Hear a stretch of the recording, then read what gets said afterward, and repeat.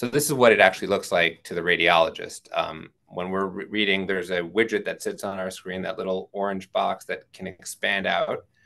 And with each case, that orange box will have the data on that patient. As we open it, that patient will come up, and all of the widgets that have been applied to that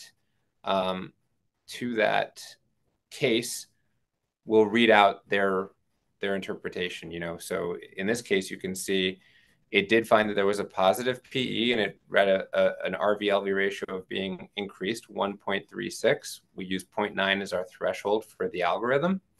And it tells you that there aren't other findings, so pertinent negatives, including dissection, free air, rib fracture, things like that.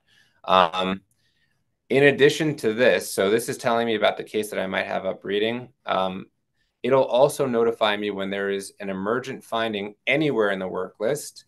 So if I'm just reading cases and an aortic dissection happens to find its way, be scanned on one of our scanners, Aidoc has already seen that, and it'll notify all the radiologists, hey, there's an emergent finding. You should probably open this case right now because this needs urgent attention.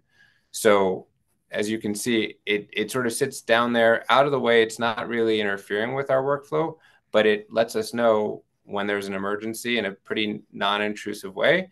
And it also gives you the information on the case that you're reading, so that you'll still go through and do all of your standard pattern recognition reviews as you normally would do, your normal search pattern, but it'll highlight the positive and negative findings that it's applied to that study, that it's derived from that study through the algorithms that it's applied.